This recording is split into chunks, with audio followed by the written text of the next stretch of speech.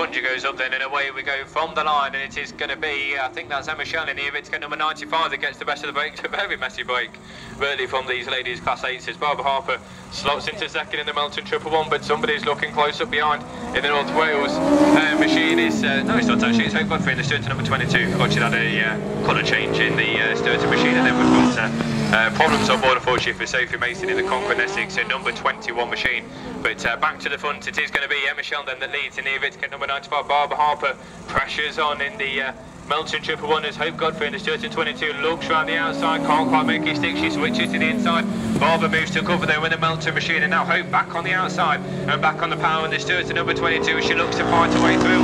And while all this is happening, the leader though is Emma Sheldon, the Ivitska number 95, just keeping a steady pace down the far side. Barbara Harper still a sticker to the inside. Hope Godfrey catching it around the outside in the Sturton 22, still looking for a way through, but not able to just yet as she sits there in third place. Fourth place lady at the minute with a fair amount of work to do, but I think, to be fair, problems on board for Sophie Mason in the Conquest Essex number 21 machine. But back to the front, it's still Emma Shell, but behind that, this battle for second continues. Hope Godfrey doing everything she can. She's looked for the inside, looked for the outside. Let's hope she doesn't look for the over and under in the Sturton number 22 with a lap to go. It's still Emma Shell, it's still Barbara Harper, and it's still Hope Godfrey. There you 1, 2, 3, but it could change as Hope Godfrey's had plenty of opportunities, just can't quite make it stick. The experience coming from Barbara Harper is what's keeping her in the second place slot at the minute, but up at the front, Emma Shell, not a foot wrong in this one in the Ivitska number 95. The checker flag will be made ready, and it will go to Emma Shell in the Ivitska 95. Hope Godfrey a last ditch challenge, but not able to make it stick, so Barbara Harper takes second ahead of Hope.